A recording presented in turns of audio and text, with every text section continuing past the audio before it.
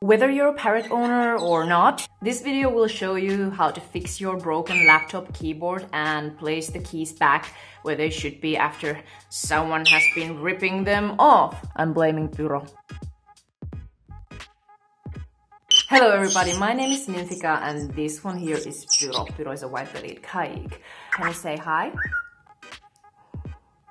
Good boy. Yeah.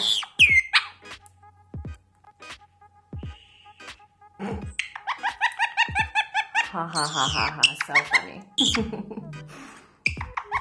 Okay, so parrots love destroying keyboards. Well, at least my birds do. Ha ha ha ha. And even though I'm of course trying to be the responsible bird owner, I'm doing my best and cover the keyboards if I'm leaving the room. Naturally also trying to do some training. Even then, accidents do happen.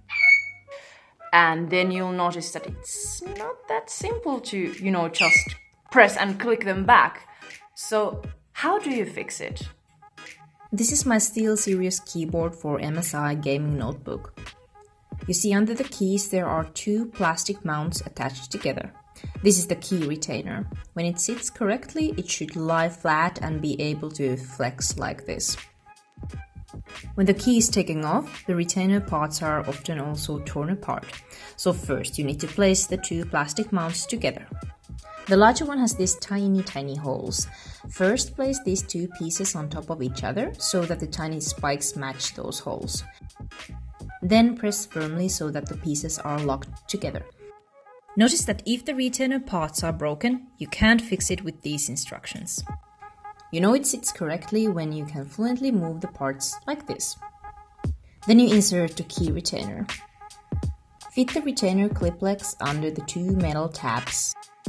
Metal tabs here, and the right holes are here.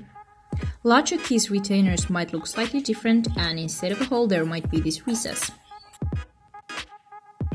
And then push the key retainer upwards and match with the two upper metal hooks.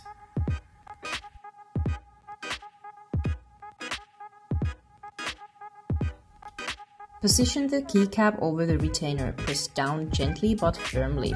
The key should snap onto the retainer. And that's it. I hope this was useful to you. Thank you everybody for watching.